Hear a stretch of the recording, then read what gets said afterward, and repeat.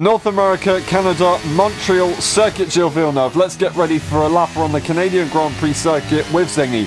DRS available, and now you go to turn 1, braking just after the 100 meter board and in the middle of the concrete patch on your right.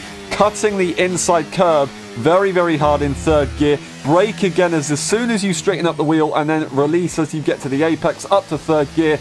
Get on that power and head towards turn 3 and 4. The downhill section here, braking at 75 meters. You're going to be cutting the inside curb on the right hand side and on the left, as you can see, to fourth gear up to fifth on the exit to make sure we can carry enough speed. And you go through turn 5, not really a corner right here, into turn 6. 100 meter board at Zackley, bring it to the right hand side to gain everything you can on the concrete patch, ride the curb, straddle it to get that rotation, and then we get to the exit in fourth gear now, and DRS available. Not bringing it too far to the left, you can do that if you want to, but we had enough traction. Now getting to underneath the tunnel as you brake exactly right there, more or less 100 meters, bring it far to the left on the concrete patch, ride the curbs as you ride the red and white sections, but not the sausage curbs, otherwise you will lose the car. We go to turn 10 and we're going to be braking just before the 100 meter board, or just as the circuit straightens up, or even just after the concrete patch that we saw on the left hand side. Braking hard down to second gear to get the car slowed down on the engine braking.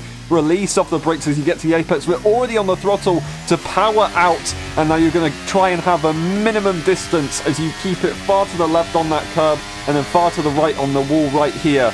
And now you're just waiting, preparing yourself for the Wall of Champions. Here we go. Braking at the 80 meter board hard, and then release off, let the car roll through, and you're going to be on the throttle over the sausage curb. Cut it as much as you can to gain all the track distance. We're going to tap the wall on the right hand side just a little bit, but it's still tidy enough. DRS open for the final time across the line. That is going to be enough for 56th in the world. The setup used for this hot lap is just from Time Trial, and here it is. If you want to tailor this for the race situation, all you need to do is decrease the downforce just a little bit to try and make overtaking easier, increase the differential by a click or two to make things more stable, leave the suspension geometry as it is to maximize lap time, soften the suspension just a little bit for consistency, and increase the ride height marginally so you have confidence over the curbs. Leave the brake pressure as it is, but increase the brake bias to make sure you are able to cope a lot better in the race. And with the tire pressures, start from minimum and increase a couple clicks with practice to make sure that you find that perfect window